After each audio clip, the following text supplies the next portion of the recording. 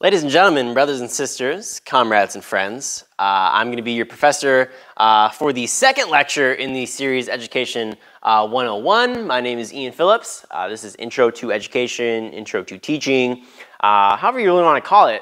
But again, the course is really just designed for undergraduates at the obviously college level, undergraduate level course, where you have student teachers looking to get into the field, right? So you're a student teacher, you want to best your chances for getting a job, and also for people who are student observers, right? People just getting acquainted with the field, and well, you maybe you don't want to devote a few $1,000s and your time going to a lecture every single day on an on-campus site. Maybe you want to listen to what I have to say here and understand whether or not you actually want to be in education. Well, if you want to be in that situation and watch this from the comfort of your own home at a nice college level course, get acquainted with the field, I'm also your guy here. So this is going to be the second lecture in the series on differentiation. And so before we get started here with differentiation, I just want to briefly recap where we left off last week. And, well, we'll get into the new stuff, right? So the crux of the issue here. All right, so where did we leave off last week? Last week we talked about a few things, one of which is education right for you? Do you actually really want to be a teacher? And part of the way that you know that is just going through the courses and spending some time observing students and student teaching in general, right? Because the job it's extreme. Like if you don't really want to be a teacher, you probably shouldn't go into this field, right? It's a lot more stressful than people make it out to be. You're going to be dealing with constant behavioral issues all the time. The pay is not necessarily the best, especially when you're starting out. Eventually, the pay can be pretty good, right? But it's going to take you a while to get there, right? You have to put in your time. You're going to have to get more education, right? And that's a stressful, long, tedious process, and maybe it doesn't always work out. And maybe you're in a state that's extremely competitive.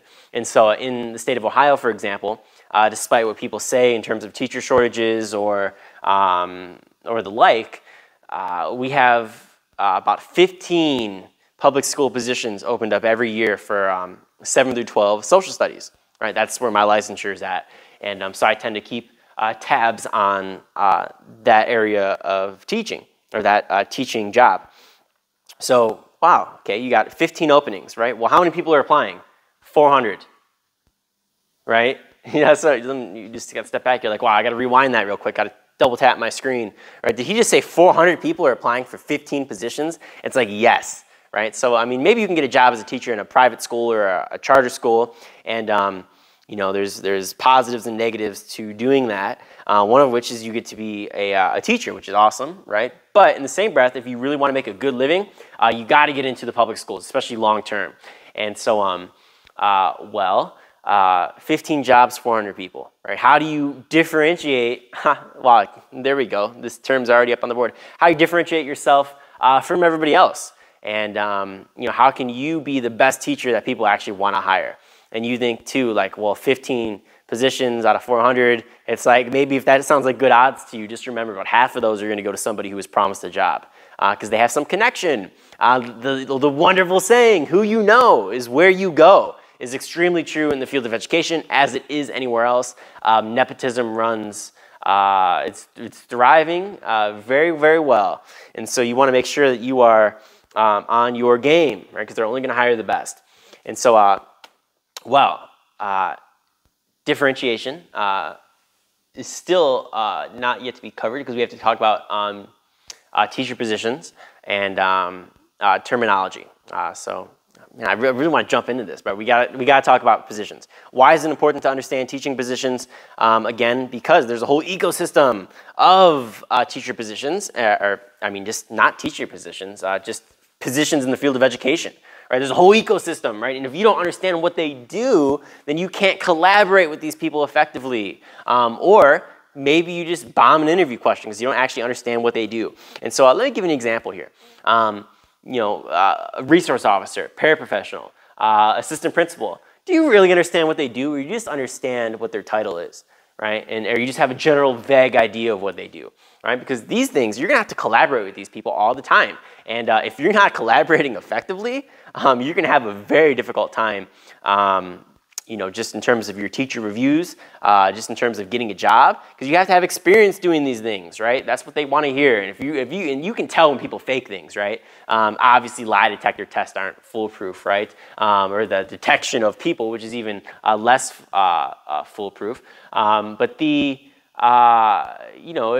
if you're going to interview and you start to fumble on things, you don't have any clear-cut examples of things, you have to really skirt around the question, well, they're not going to want to hire you because somebody else has done all that they possibly can to understand the relationship between these positions and actually work with these other individuals in the school's ecosystem.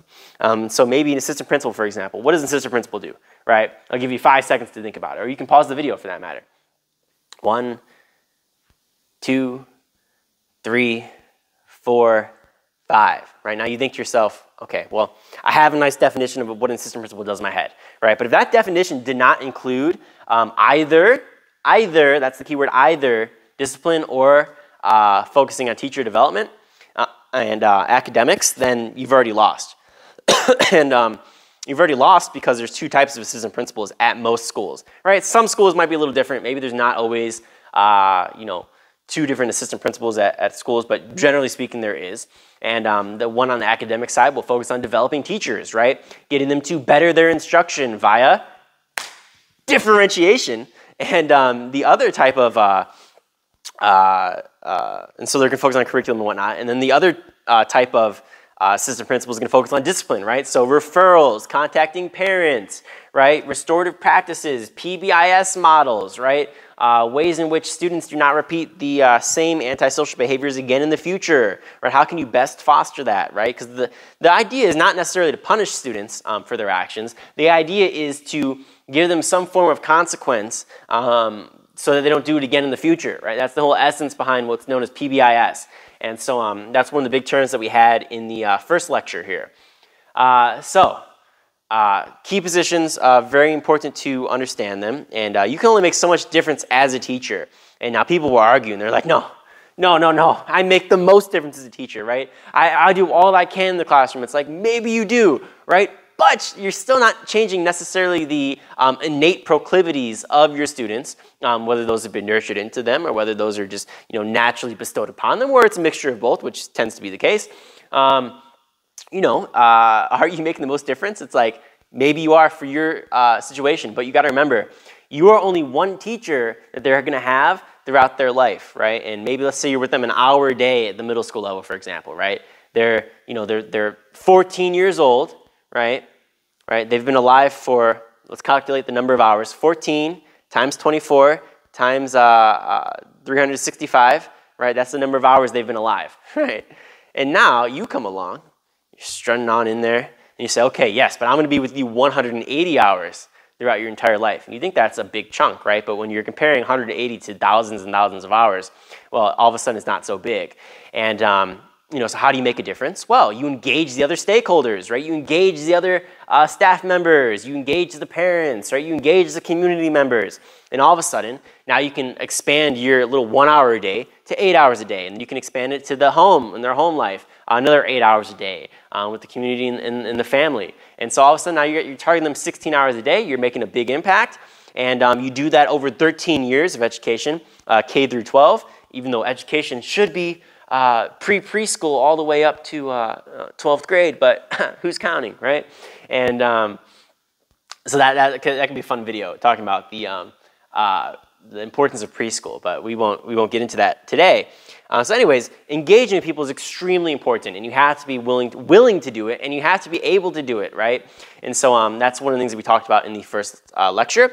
And the other thing that we talked about here was key terms for the field of education. And so there's a lot of terms in education, as there is for any field for that matter, right? You go to business, you got a bunch of different terms. And are you always going to use these terms? No, right? But you have to understand what they are, right? Because the last thing you want is to get into an interview and be the deer in the headlights, and then just look, well, I mean, you can imagine it, right? And so you don't want to be that person, right? You don't want to be that person, the last person you want to be, and because you're not going to get the job, and then you're going to be wondering why you didn't get the job, and you're going to think back to this moment and say, wow, I really should have understood what all these terms mean on the board in the first lecture, right? So you got to understand these, and One of the terms today, or one of the concepts for that matter, is the concept of differentiation.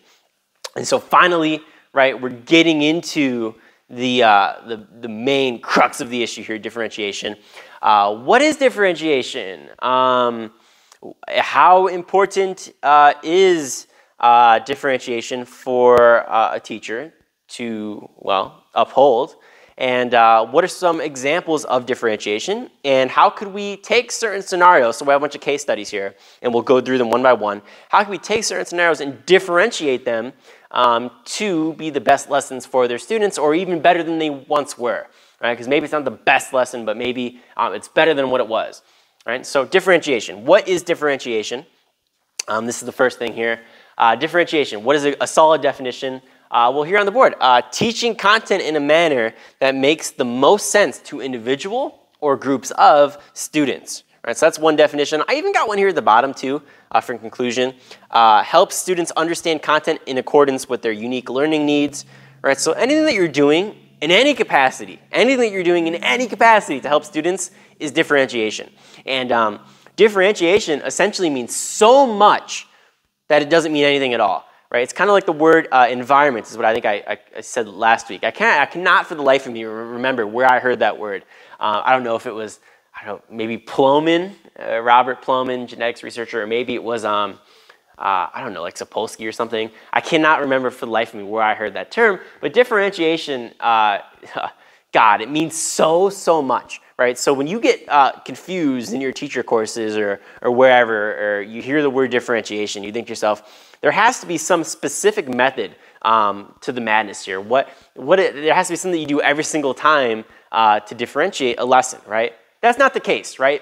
Differentiation is so open-ended that you can do anything and it's considered differentiation. Now, having said that, right, there are generally accepted best practices in the field of education for differentiation, right? So you wouldn't do a lecture every day if one student enjoys a lecture, right? You just wouldn't do it, right? Lectures tend to be a pretty bad way to engage students. Now, some people like lectures. The people who are watching this video, for example, you guys like lectures, right? Because you're watching this, right? You want to learn things fast. You want to learn things in a way where you can just vibe out, listen to the lecture, have a good time. Maybe you're driving, maybe you're walking, maybe you're running. You want to do something, you want to learn on the go. Maybe you want to just sit down, have some popcorn, listen to the lecture. But you enjoy it. You love hearing about the topic. It's engaging to you. You're enthralled in it. But for most people, that's not the case, and that's no different for students, right? If you have a student who only likes math and you're trying to talk to them about history, they don't care, right? And maybe you can make the best lecture possible, but still it's going to be a little bit more difficult for them to get engaged with it. So lectures are very good for engaging people who already have some big interest in a certain area, right? But for everybody else, it tends to be pretty lacking, even though you can get a lot of information put forth quickly. And so if you're going to do lectures, you want to tend to limit it to a certain time limit throughout classes. So maybe you do it for 15 minutes and you don't do it for a whole hour. Right, so that's something to take into consideration here. But that's a practice that, look, most people are going to frown upon, when you get into the field of education. But now you take another practice, such as project-based learning here. We got some examples here in this big chart. One of the examples here is project-based learning, right? Do people love project-based learning, right? You have no idea how much people love project-based learning. And we just even say the word, they start salivating out of their mouths. They love it so much, right? And understandably so, because project-based learning tends to be the things that students enjoy the most, right? And it gives them some real-world applicable skills, right? Or skills with real-world applicability. And it also gives them a tangible product in a lot of cases for things that they can show or demonstrate or put in some portfolio. So if you're a high school, right, one of the things that you should be doing, ideally, would be having students create some portfolio of things that they've done to acquire some technical skills. It could be something as simple as making a website. And it sounds difficult to make a website, but believe me, it's not that difficult. You can guide your students through it with the right attitude. And so we have a number of different examples of differentiation. Again, it means so much that there's no one right answer. It's not like every single time you want to differentiate something, right? You say, oh, man, I got to figure out how to use technology in my classroom. It's like, no, that's not differentiation. Differentiation could be technology, right? It could be technology. It could be rubrics. It could be classroom layout. It could be demonstrations, verbal assessments, games, documentaries, inquiry-based learning. There's a number of different things that differentiation could be. And so you have to understand that it's really everything here. And so I cannot stress that enough, because if you go into a job interview, right, and you have people asking you how you differentiate for your students, right, because that's going to be one of the questions, right? Well, then you have to know how to answer this question, right? And you have to know some of the best practices. So what are some examples? You can look up in the chart here, project-based learning, PBL, right? So we'll just cover through in depth here. What are some of these examples? What do they mean? PBL, project-based learning, right? You want to give students a project, right, to complete. Right now, you can scaffold that, right? So you could make it more. You can give them more or less help depending on their needs, right? Give them some structure, and then they try to build onto it. So you're scaffolding, you're guiding them along in their instruction, you want to create some tangible product and make sure there's like some real-world applicability, right? So for example, if you are a history teacher, maybe you do some online project with biographies on the websites like we talked about, right? And the reason you might do that is because you want to give them some skills for making a website. So maybe they go into the job and maybe they're at some little mom and pop shop and they want to make a website for their company, right? So they can better themselves, right? Or maybe something for their own company, right? Maybe they want to start a landscaping business, for example, right? And they need a website, right? Something basic too. It doesn't have to even be like a shop, right? Just something that tells you the prices of things, and you can make a call and show you some finished products of the lawns that you've mowed and trimmed and planted flowers in and whatnot, or mulched, right? And so project-based learning, right? Next up, we got culturally relevant teaching, CRT. People, when they hear culturally relevant teaching, they love it, right? Because it's one of the big pushes nowadays in education. You want to relate things back to the culture of the students. And understandably so, relating things back to the culture of students is extremely important, because they tend to have a very good interest in their cultures, right? And so let's say you have a Puerto Rican student, for example, and you can relate things back to some famous person from Puerto Rico. Well, they're going to love that, right? And so maybe they're from, I don't know, the Ukraine, right? Or maybe they're from Great Britain or wherever. It doesn't really matter where. Maybe they're from the United States for that matter, right? It doesn't really matter where they're at.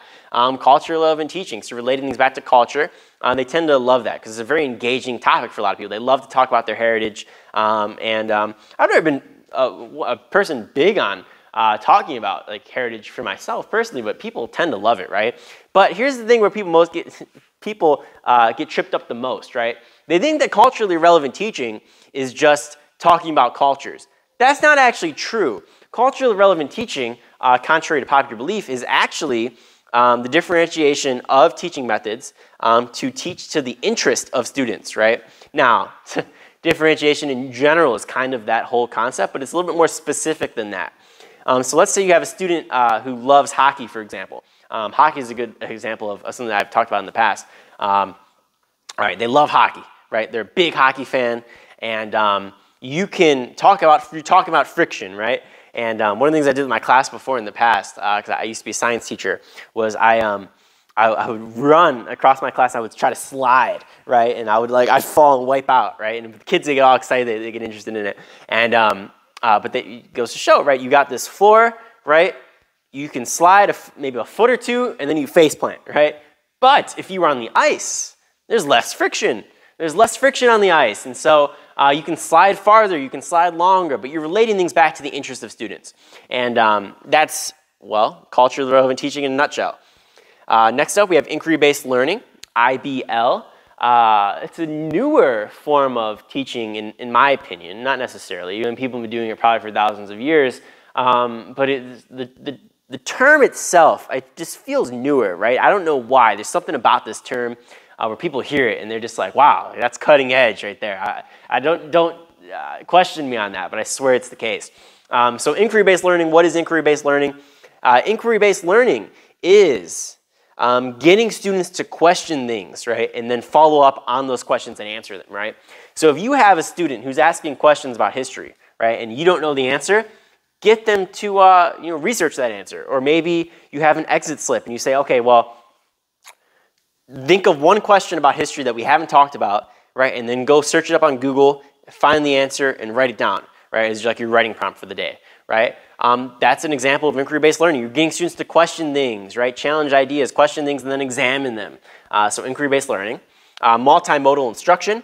So you're engaging multiple different senses of students. So touch, taste, sound, right? Multi-sight, right? Multimodal instruction. And so like a good example of this would be an audiobook, for instance, right? You don't just give them an audiobook, right? You give them an audiobook and the text itself. So multimodal instruction, right? So they can see it and they can listen to it. Really helps your ELL learners, your English language learners, and that's going to be very beneficial. Audiobooks in general, right? So they can hear the words in addition to reading them. Documentaries. People oftentimes, this is one thing I found super weird as a history teacher, because I learned a lot of what I know about history from documentaries, right? And it's a great way. There's thousands of them online. There's no shortage of them, right? They're easily accessible, and people devote hundreds and hundreds of hours, right, to making these documentaries, tens of hours at the least, right? And then people have the audacity to say, well, that's not a great way to teach. It's like, people have devoted that much time and energy to these documentaries, and you think that they're not worth it to show to students. That never made any sense to me at all, right? So documentaries, while people say to use them sparingly, if you find the right documentaries, and sometimes there's documentaries that maybe you don't want to show, but if you find the right ones, there can be a great tool to differentiate the lesson. Simulations, so you're trying to simulate something. So maybe you have a good example of this would be like driving, right? A driving simulator.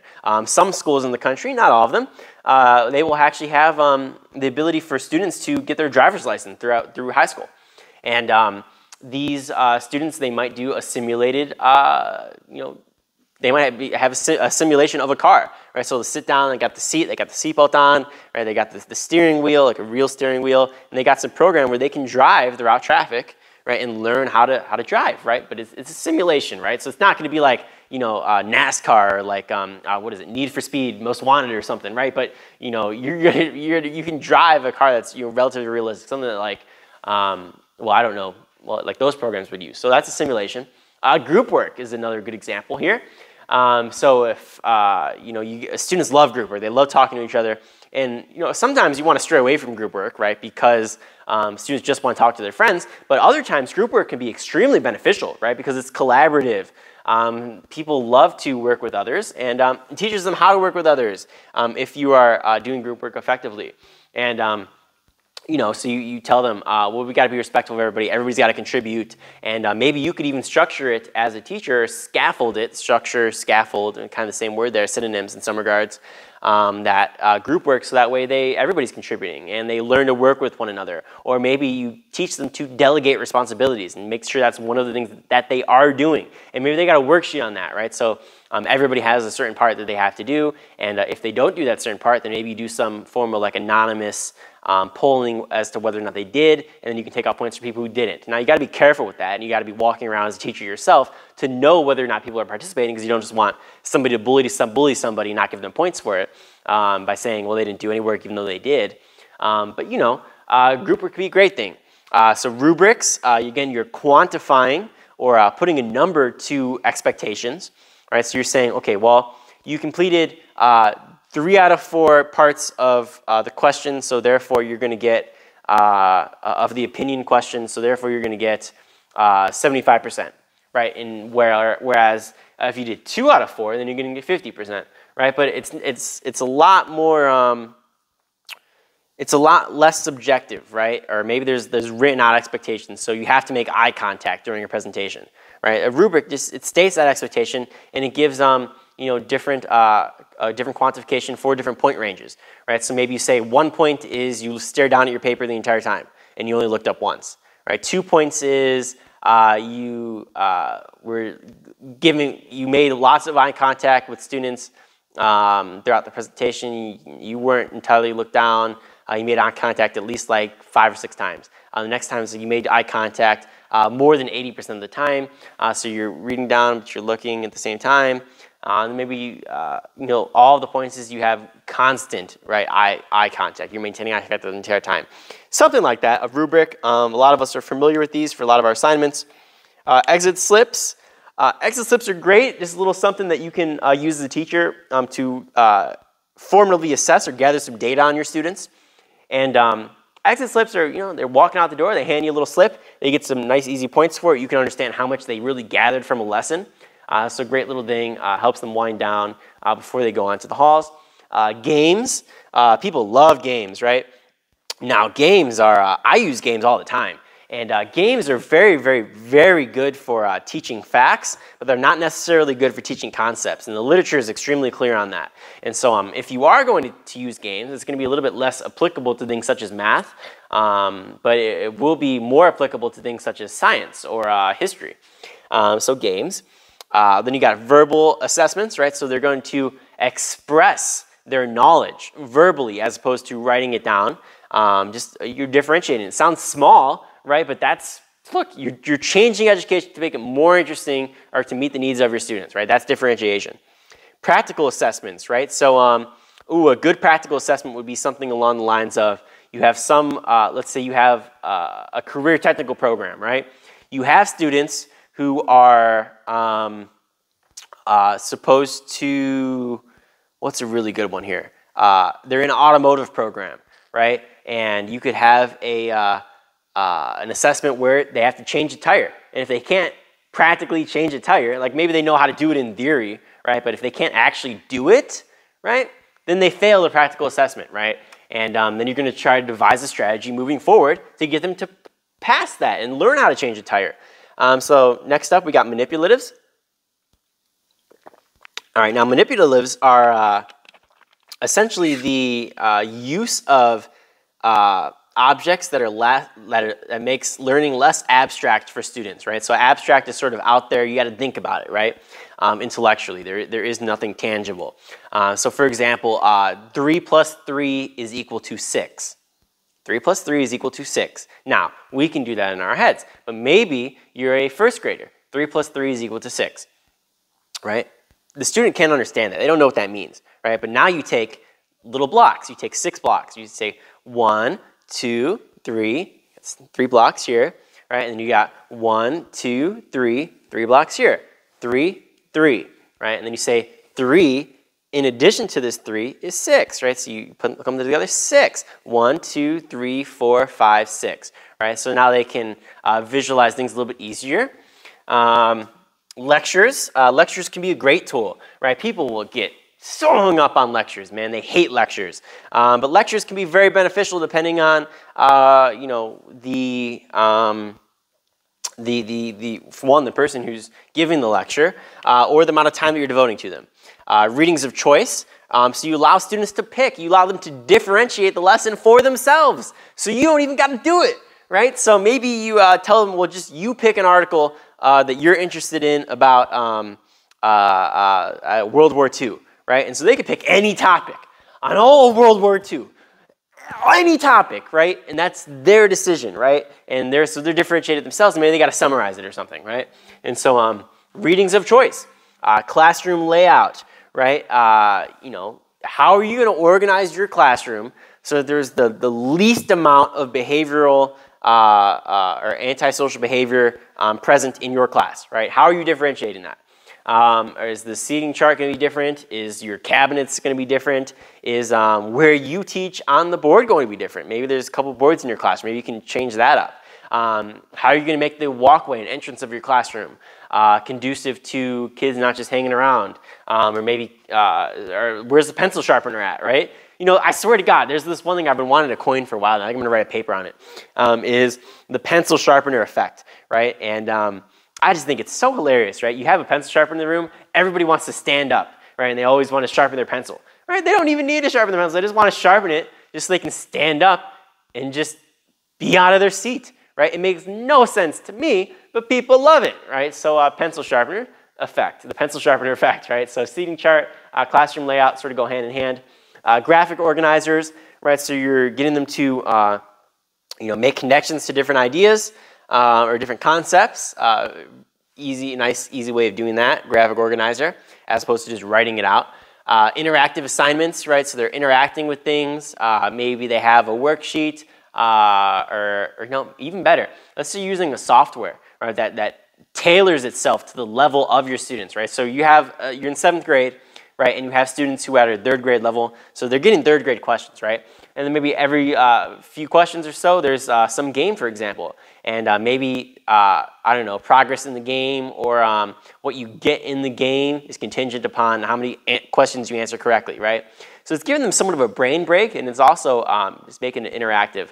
Or maybe you have something like a video, for example, and there's like pauses in the video, and maybe that video requires you to answer, right? So it's an interactive assignment, and maybe you get a score at the end, like a little quiz. That way you had to pay attention.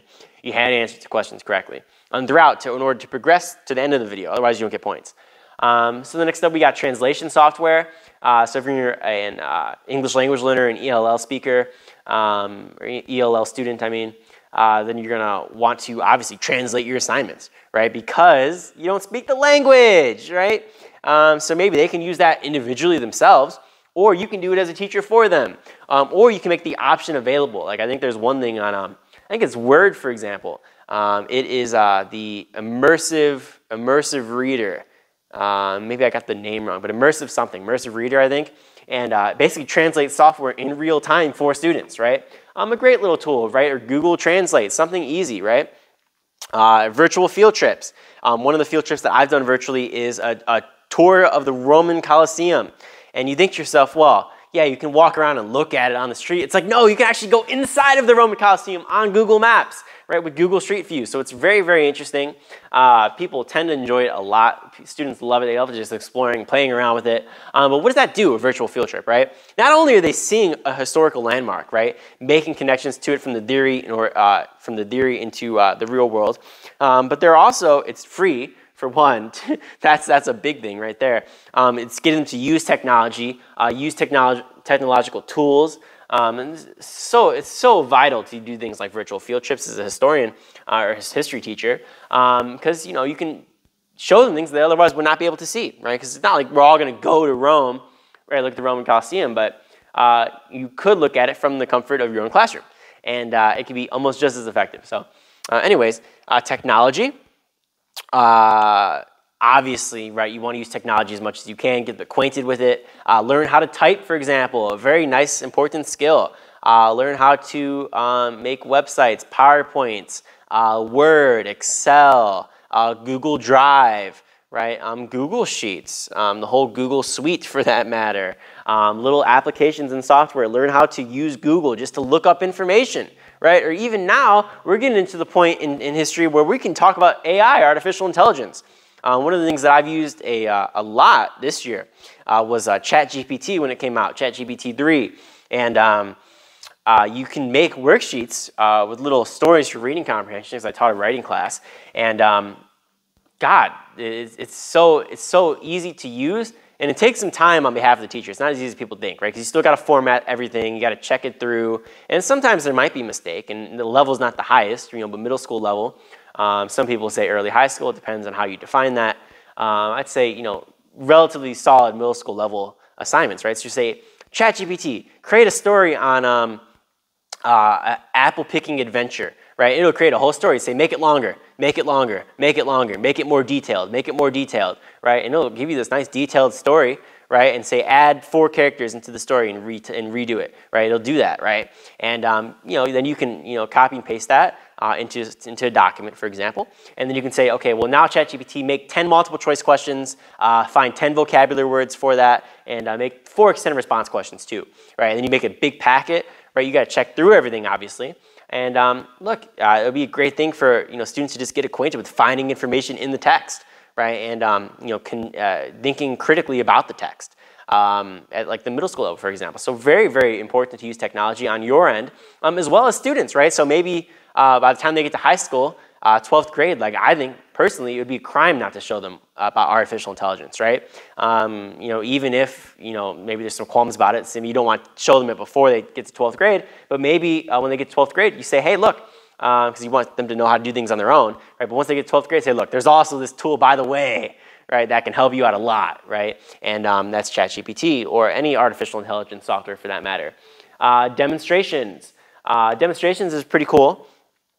So you got some science project, you want to demonstrate in front of students. For example, one thing that I did and let students do as well was you crush up cereal and you extract the iron from it, right? So you crush up the cereal, nice little fine powder, pour some water into it, you smoosh it around for a little bit, let it sit for a minute, right? And then you take some magnets and you just go around very, very slowly. And you'll see the little pieces of iron that you can, or the iron shavings, or whatever you want to call them. Iron fragments, I don't necessarily know the iron filings, little pieces of iron from the cereal. Right, and that's what we're eating. You can connect it to minerals. You can connect it to mineral usage. So pretty interesting stuff.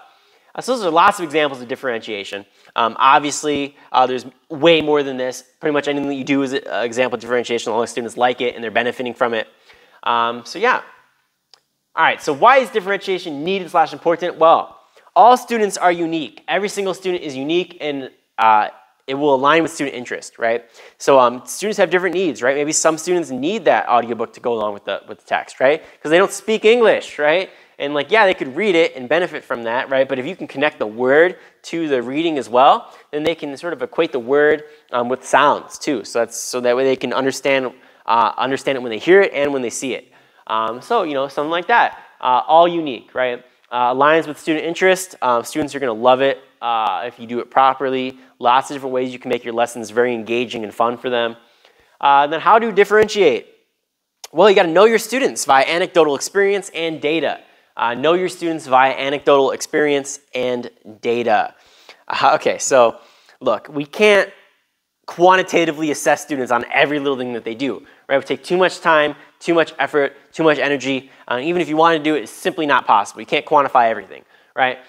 So you got to just understand them as individuals, right? And that's just by interacting with them in general, gathering your own data that's anecdotal. And then you got hard quantitative data, right? And that's going to be like your formative assessments, which we haven't talked about yet. We will have a whole lecture on data, right? Data is extremely important, and they love to hear it in interviews too, because you have to guide your instruction with data. If you're not following the data, then you're not teaching right. And so data, you can get that from a formative assessment, which is something that's like, you know, pretty small. It's not as comprehensive. Then you can get it from a summative assessment, right? Which is like a nice benchmark test, an end of unit exam, for example. And then you can look at where students are struggling, where they're excelling at, and then you can tailor your instruction accordingly. If everybody's struggling with a certain topic, then you go back and teach it or reteach it in a different manner. So data, extremely important. It's sort of going to guide your instruction, tell you how to differentiate. Right? If you know every single time that you allow group work to happen, students create absolutely terrible presentations, well, then it probably makes sense not to do group work again, right? Or do it very, very sparingly or minimally. But if students, they excel, they do group work, and you know, it's one thing that they not only they love, but they also do way better work with the group work, well, then maybe it makes sense to incorporate that a little bit more into your teaching, right? Differentiate a little bit more with that. Next up, we're going to have let students decide / student-centered learning. So that's going to be you let students pick something, right? And so I can't remember the exact example that we talked about here, but yes, it was an article, right? You let students pick any article that they want, or they can be doing a biography on any person that they want, right, for the website. Or maybe they can pick how to do the presentation. They can do a PowerPoint, they can just do a verbal presentation, they can do a poster, they can do a PDF like I'm doing, right? Or anything, right? So that way they can display the information and effectively communicate it to everybody else in their class, right? Know your students via anecdotal experience and data, let them decide, and that's known as student-centered learning, right? You give them a hand, you give them a voice in their in their learning, right? So you're engaging them as stakeholders, right? As people who are also involved in their own education, right? Because look, they are the person who's getting the education. They should be involved in it to some degree, right? And so you let them differentiate it themselves, right? Sometimes they know what's best for them. Maybe you got a student who just wants to, I don't know, maybe they just want to work independently, for example. Maybe they should be allowed to do that, right? So maybe they're not forced to go into a group. But having said that, sometimes they should be because they got to know how to collaborate with people, right? So it's a fine line, right? But you get to know your students, you get to examine the data a little bit, and you should be able to effectively differentiate. Next up, pitfalls of differentiation. So it takes time and responsibility on behalf of the teacher, right? And not all students will be happy with every differentiation method, right? So look, it takes time to differentiate, right? And it's a lot harder to just do something that's not just a lecture or give them a worksheet every single day. to do projects and make ones that they're actually like and enjoy and they want to engage with, and they're going to create tangible products for, and there's real world applicability, and they can communicate these results to. And that's going to be difficult to construct these things, and it's going to take time on behalf of the teacher, right? Because there's 180 days in a class, right? And maybe you're teaching more than one class, which you oftentimes will be teaching more than one class, right? So that's a lot of lessons to come up with, right, that are interesting and engaging, and to teach the concept too. So it can't just be interesting and engaging; it also has to teach the concept, right? So God, it's extremely complex, and so time and responsibility on behalf of the teacher. You got to use your time effectively when you're a teacher, right? You can't just be messing around and expecting the best results to come to fruition. You really got to be, you really got to be on your game, right? So differentiation. Not all students will be happy with every differentiation method, right? Look, you're gonna have students who they don't enjoy group work. They hate group work, right? But it's a skill that you need to foster anyways. And sometimes a lot of students will enjoy group work. Most students, in fact, will enjoy group work, right?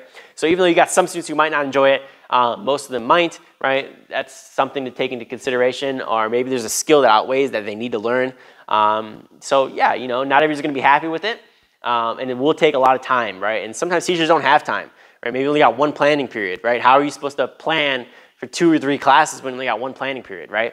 That's 15 minutes a class. So you got an hour planning, right? You got 3 classes, 20 minutes a class, right? You got to go to the bathroom. There's another 5 minutes. You got to go to the office, another 5 minutes. Right now, I got 50 minutes divided by 3, whatever that is. I don't know, 17 and a half minutes, right? Look, I mean, you're not really, or 17 minutes, 16 and a half minutes, something like that. You don't really got time to do everything, right? And you also got to prepare for the next class too, if there's one after it, right? Or some supervisory duty. Like, it's just, time is not on your side. It's not your friend as a teacher, right? And so you got to be willing to, go above and beyond, sometimes to create the best lessons, or potentially cataloging them for years and years to come, right? So if you're a teacher for 30 years, right, maybe every single week you make sure you get one really good lesson in there. And then by the end of 5 years, now you got really good lessons all the time, right? And so that's just something to think about and take into consideration. So next up here, we got case studies, right? What are some case studies for education?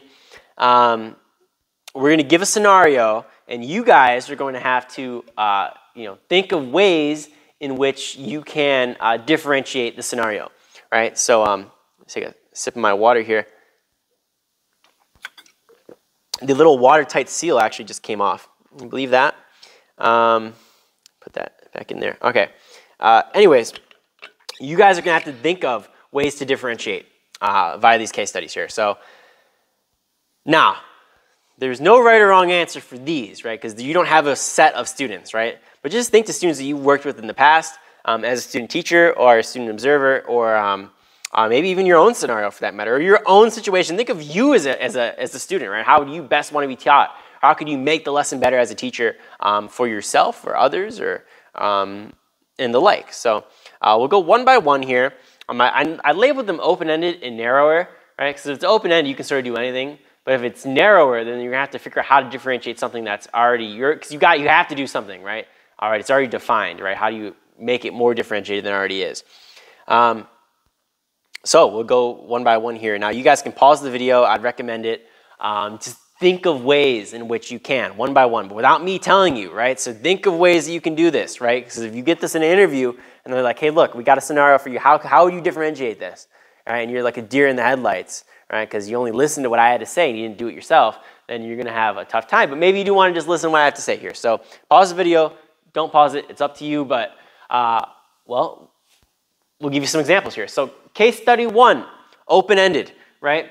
A lesson that helps to teach the First Amendment. How could you differentiate that, right?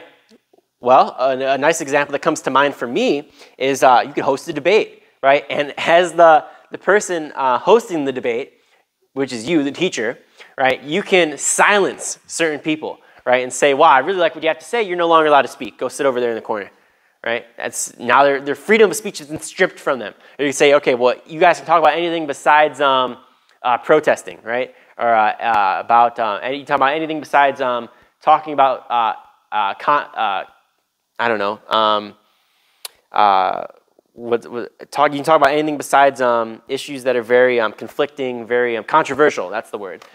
So look, you can differentiate in that regard, right? A debate is a very good one here. Lesson helps to teach the First Amendment. You could maybe have them do a project on famous First Amendment cases. Or maybe you could have them, hey, you could have them do case studies right here. And you could have them come up with solutions in different groups, and each group can present a different solution to a certain scenario, or maybe you can have different groups with different scenarios present their solutions to them, right, via the First Amendment, or why it would be beneficial to have it or not to have it, right? They're going to take a stance.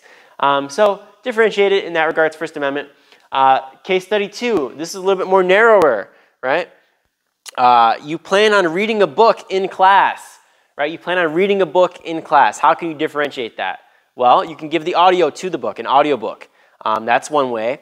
You can have a PDF version online so students can follow along using technology. You can have, again, the immersive reader, so students can have translation software translating for them in real time while they're reading along, or they can just listen along and follow along in English so they become more acquainted with the words. You could have dictionaries open. You could have Google open for definitions.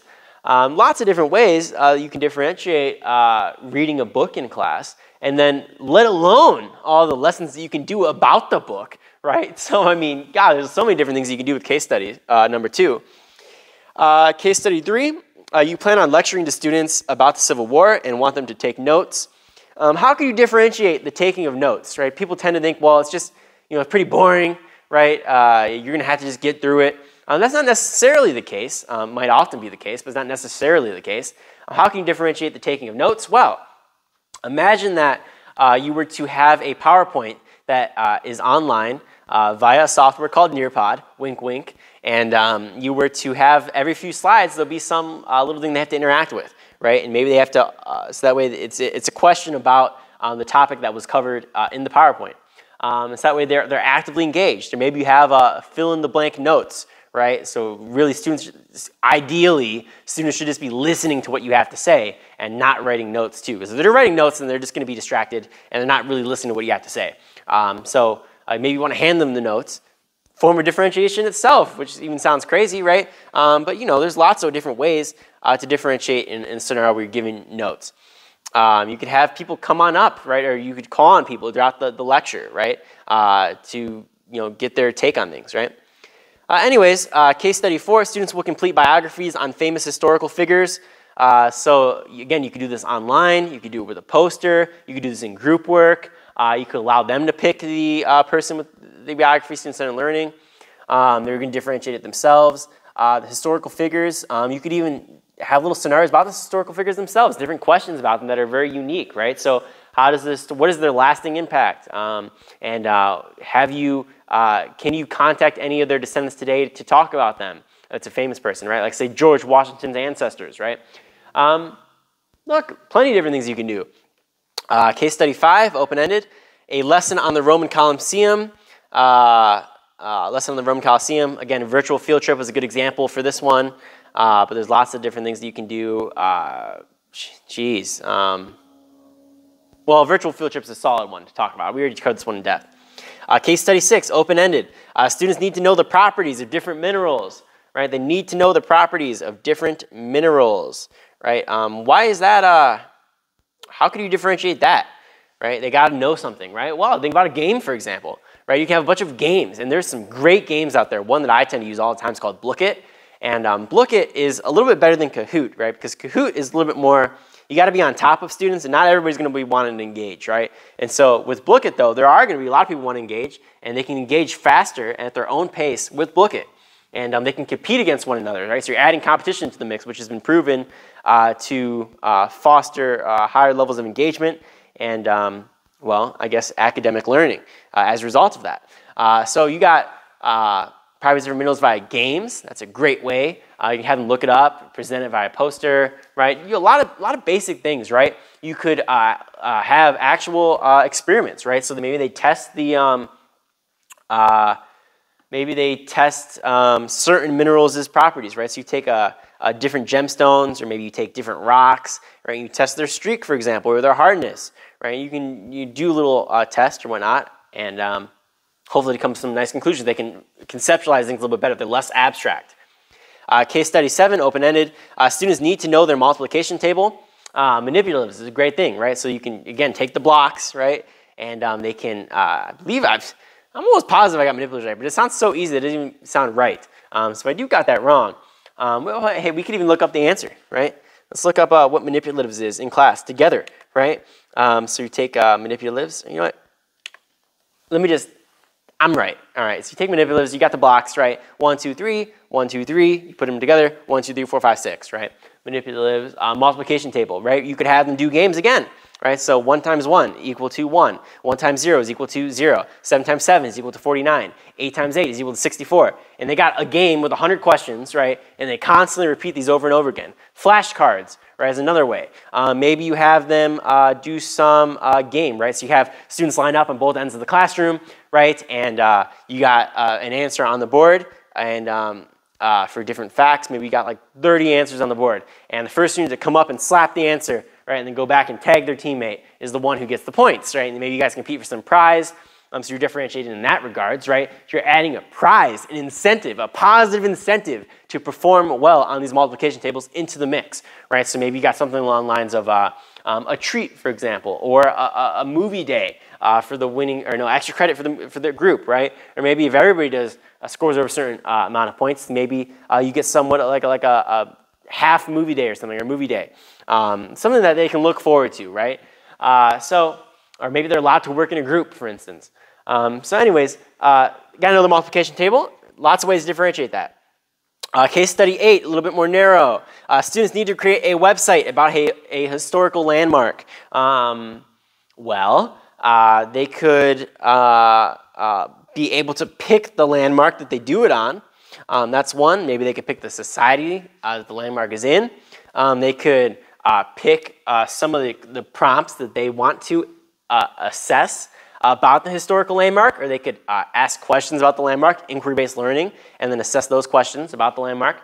So lots of different things there. One thing that I did with the Roman Colosseum project that I was talking about, I made a nice sample lesson plan out, which is why I talk about it here. So we'll cover that lesson actually in a future lecture here. But one of the things I did was I had a whole assignment where they had to look up some information about the Colosseum and present it to people. Well, they got to pick which prompts that they assessed, or they create them themselves. So you're giving them a hand in their own education, right? They get to pick for themselves, right? They're not just being dictated, right? What they have to do, right? They can pick based on their interests. Maybe there's like 40 prompts. Case study 9, and you think, well, it's hard to make 40 different prompts, professor, right? We don't want to make 40 prompts. You know how much time that takes? Use ChatGPT, right? Artificial intelligence, it will create prompts for you. And it won't create all of them. You're going to have to think of some yourself, and it might not format them properly. It might not format them all in the same format, right? But you can edit that a little bit. A lot easier than creating 40 just off the top of your head. Anyways, students need to create a song about elements. You could allow them to use, you can allow them to make a music video. You could allow them to have an instrumental in the background. You could allow them to bring in instruments themselves or provide instruments via the school. Or you could, I don't know, allow them to work in groups. There's a whole bunch of different things, case study 9. But the song itself is a form of differentiation. So whenever there's like something that's narrower, it's already differentiated. How can you make it even more differentiated, right? Allow them to present it in front of the class. Lots of different things like that. Or maybe upload it to some website, for example, right? So that way they can hear it played back, right? So you get familiarized with distributing of the distribution of media. So yeah, case study 10, open-ended. The production, right, of the song, right? So there's that.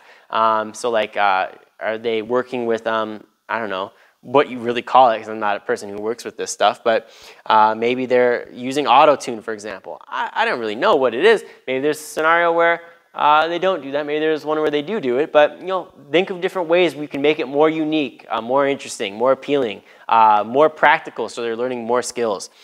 And then lastly, case study 10, students need to understand supply and demand. One really cool thing that I've done in the past was I've taken fake money, right? So you print up a whole bunch of fake money, and you hand it to the students, and you say, oh, well, each student starts off with $15, right, and or $20 or something, right, and then you give them 2 days in class to create a bunch of pictures, right, just like a bunch of artwork, right, and they have to buy and sell that to their friends, right, so they get like 15 minutes to buy and sell it to their friends, and then they have to reflect on that, and then the next day they do it again, and they got to reflect on supply and demand, and then you talk about supply and demand, things that they might have noticed, right, as a result of the simulation, right, or the little project, right, so maybe they notice, say, hey, look, well, if there was 45 copies of something, right, then we didn't want to buy it. The price was cheaper, right? Or maybe you could say, well, if there was the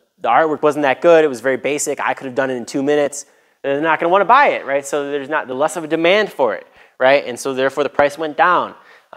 So just little things like that. Students that had extremely detailed art that was extremely good, maybe they didn't even want to sell it, right? So that's another issue, right?